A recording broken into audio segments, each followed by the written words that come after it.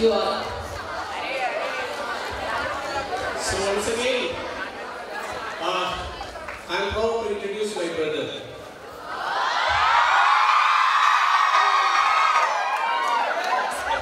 Yeah.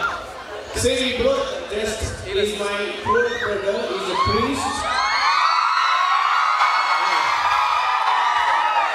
And you know, so if I want to say like how much struggle we had taken, seen in our life, because we were very close, just 2 years gap in our family.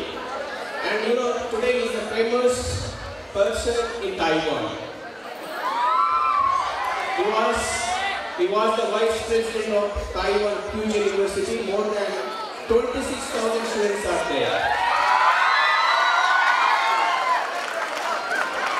And moreover, he's a priest.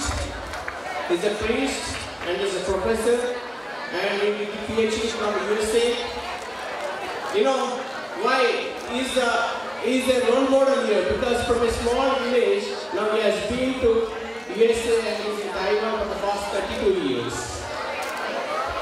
Okay, so it's a great opportunity for all of you to listen to him. Hope so that everybody just pay attention. All of you.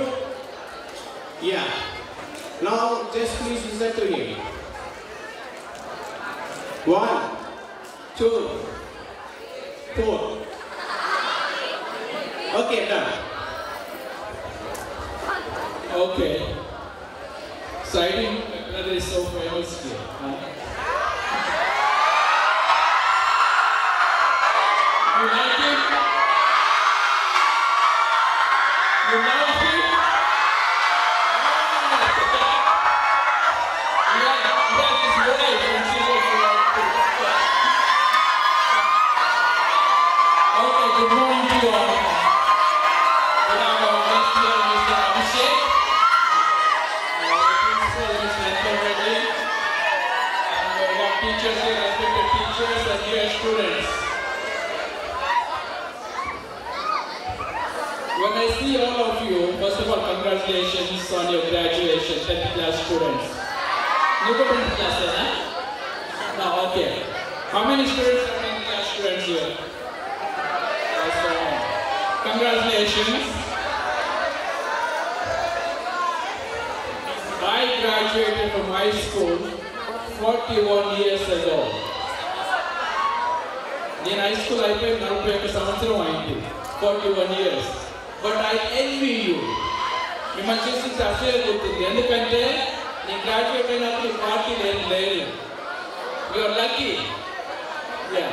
So there was no farewell party, no graduation ceremony 41 years ago. But you are really lucky. So as my brother said, I live in Taiwan since 1992. So how many years ago? 28? 32, okay. So I left India 32 years ago. So I'll teach you some Chinese, okay? My Chinese is better than my English and my Telugu. So Chinese, okay. Good morning, Zawan. How are you? Ni hao ma? I am fine. Wo hen hao. Thank you. Xie xie. Xie okay? Very good. As you said, I work in a university.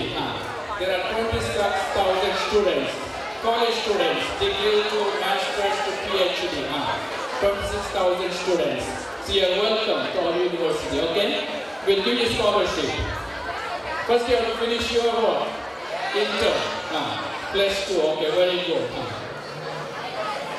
Obviously, when we have graduation ceremony in Taiwan, in colleges, we have what we call job fair. Different companies come and recruit students. Me, my wife's father, the job test, so I'll tell you a few things. I'm sure Abhishek Garu, but I'll tell you something. Very simple. A principle called stimulus response habit. Remember, stimulus గిచ్చితే ఏమైంది? నొప్పి వస్తుంది. నొప్పి వస్తే ఏం చేస్తారు? వేరే వాళ్ళకి ఇచ్చితే కొడతారు కదా? ఓకే. సో స్టిమ్యులస్ ఇష్టం, రెస్పాన్స్ నొప్పి, హ్యాబిట్ ఏంటి? ఆ నొప్పిని ఏమో చేసుకోవాలి. So you have stimulus, response and habit. So this is our general lifestyle. When we are hungry, that is stimulus. We want to eat food, that is response.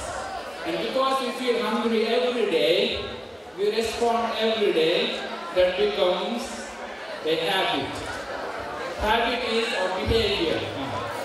So based on this, stimulus, response and habit, also in education we should have that. So you know alphabet, do you? How many alphabets are there in English? How many tells you? What is the letter before Q? After Q? Very good, you are smart. Nannu aduthe nenu ABCD leka pettukunta raavali. Endukante Telugu medium chadivanu kavattu teliyadu. Very good. So there are, I'll talk about 4 Qs, okay? Very important, 4 Qs. The first one is what you do here, IQ. You know IQ? What is IQ? Intelligence quotient or intelligent quotient.